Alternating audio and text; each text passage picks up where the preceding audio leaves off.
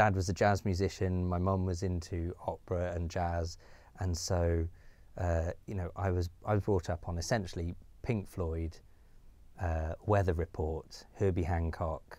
You know, it was all that sort of something a bit edgy and quirky, but I'd never heard a synthesizer, and so I remember just hearing what I now know to be a Hoover, and I just heard this big Hoover horn go, and I just remember going, what the hell is that? And just being blown away by this one sound, because I couldn't work it out. I knew it wasn't a piano. I was 10 years old at the time, and I knew it wasn't a piano or a violin or a trumpet, and I just couldn't fathom what this sound was.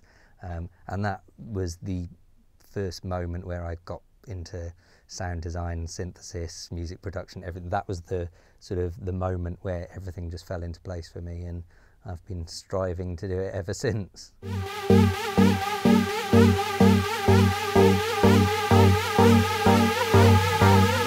DCAM is in pretty much everything I do, or at least strobe is. I use amber a lot for pads, and actually a lot of the top line synths as well. I tend to, if I want something that's sort of a trailing melodic pattern, I just find amber's really good for that, because you can just modulate everything basically, and it just comes out with strange new sounds.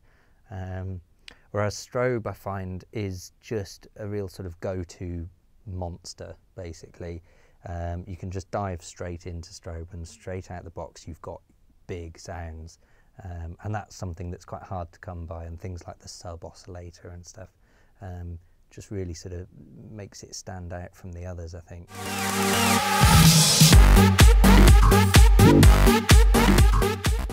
If I want a particular kind of kick drum or a snare that is somewhat different, or something I don't have in a loops pack, or you know, because I have my own stock ones that I've built up over years, particularly with snare drums, but sometimes I get quite fussy over a snare drum, and quite often I'll start producing a track and there's just no snare drum that I own that really sort of hits the nail on the head. So tremor can be handy for that, because I can just go, right, well, I'll make my own. I think the most played album at the moment is M83, I think. Yeah, which is not like my music at all. It's dreamy music, but I just love it so much, and it's so inspirational. Everything from the actual creative musicality of it is stunning, right through to the mix and the master, and just the sound that oozes out of your speakers. It's like liquid music.